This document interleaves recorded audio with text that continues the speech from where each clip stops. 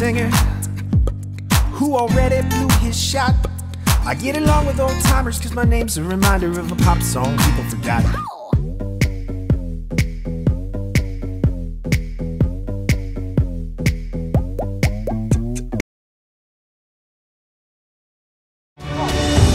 This is surreal.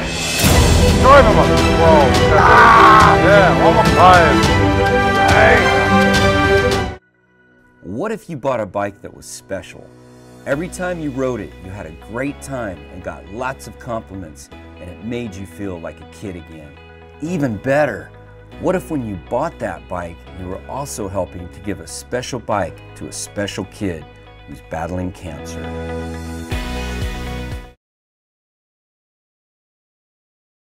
Hi there, my name is Ric Mulligan, President of Autoscope Foreign Car Care. We've been servicing and repairing fine European cars now for 32 years. Your car is just like one of your children, and we take that very seriously. So the mama Porsche said to the baby Porsche, who's been parking in my spot? Night-night. Hey, when you get done with this, burp the Ferrari. What?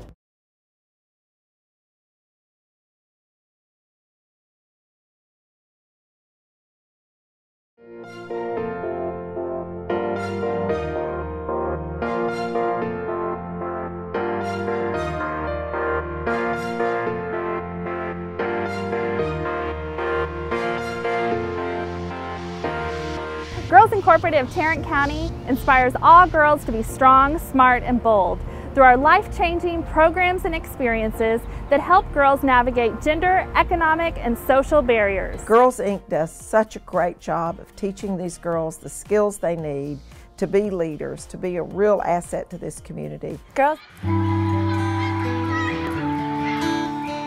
I took my kids, my two children, to the park in Stephenville.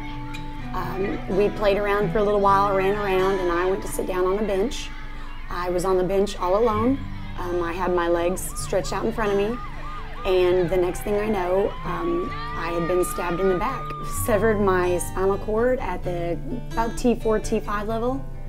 It's 90% severed.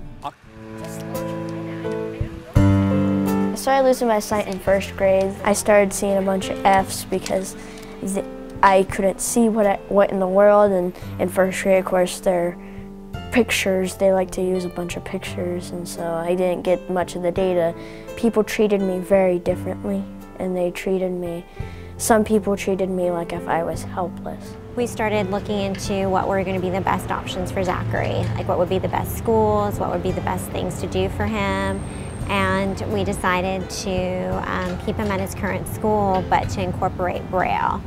Visual aid volunteers for us has been like a lifeline. They have, when he was diagnosed, it was so fast and so quick, and they've been able to do things for us in a quick, short period of time.